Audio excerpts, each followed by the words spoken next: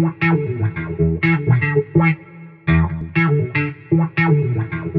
folks, and welcome to a video lecture on the homeostatic function of bones.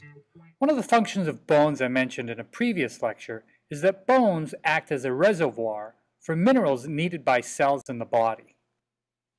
Minerals make up about 77% of bone mass. Calcium and phosphate make up the bulk of these minerals. The mineral matrix of bone provide the hardness of bone, but are also needed by the cells to perform their various functions. When levels of these minerals are low in the blood, the bones release them into the blood to be delivered to the cells that need them. The endocrine system controls bone growth and health with various hormones secreted by various glands. The kidneys, pituitary gland, and the gonads, that is, the testes and ovaries, each secrete hormones needed for normal bone growth. But it's the thyroid and the parathyroid gland that are chiefly responsible for monitoring the levels of calcium in the blood. Too high or too low blood calcium, and these glands respond with their respective hormones.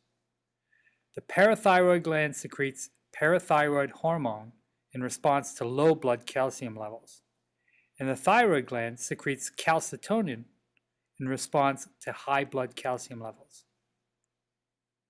Each of these glands are located in the neck, around the cartilage of the larynx, near your Adam's apple. The thyroid is larger and secretes several other hormones responsible for your metabolism as well. There are 4 little parathyroid glands on the posterior side of the thyroid gland. Here's how it works. If blood calcium levels are too high, the thyroid gland responds by secreting the hormone calcitonin. Calcitonin has an effect on bone by causing osteoblasts, those are bone-forming cells, you'll remember, to deposit more of the mineral on the bones. In the digestive system, calcitonin inhibits the absorption of calcium from the diet, and the kidneys excrete more calcium than normal. This is an overall effect of eventually lowering blood calcium levels back to normal. If blood calcium levels are too low, the parathyroid glands go into action by secreting parathyroid hormone, or PTH for short. The effect of PTH in bones is for osteoclasts to dissolve the mineral matrix and release the minerals into the bloodstream. The digestive system is stimulated to absorb more calcium and other minerals from the diet, and the kidneys are stimulated to keep from excreting calcium into your urine. This back and forth balancing act is going on all the time. The hope is that we keep our bones healthy by providing proper nutrition that includes calcium. However, calcium is difficult for our intestines to absorb. Vitamin D helps our intestines to absorb calcium from our diets. Doctors recommend up to 3,000 milligrams of calcium per day and 4,000 international units of vitamin D each day.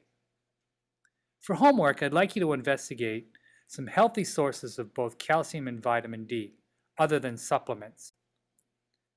How much of this food should be eaten to provide you with an adequate daily supply of calcium? Write them along with your notes and be ready to share them in class.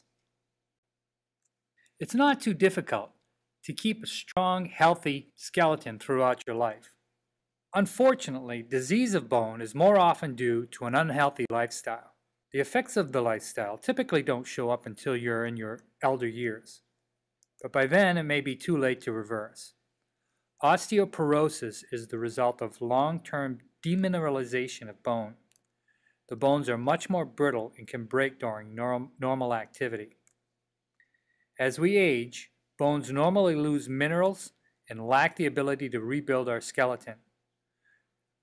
The organic matrix is also degraded as the osteoblasts have a hard time making the collagen. Proper diet and exercise habits started when we're young can stave off diseased bone and a premature death. So take care of those bones. I hope you learned something important and can share it with somebody else. We'll see you back in class, but until then, be well.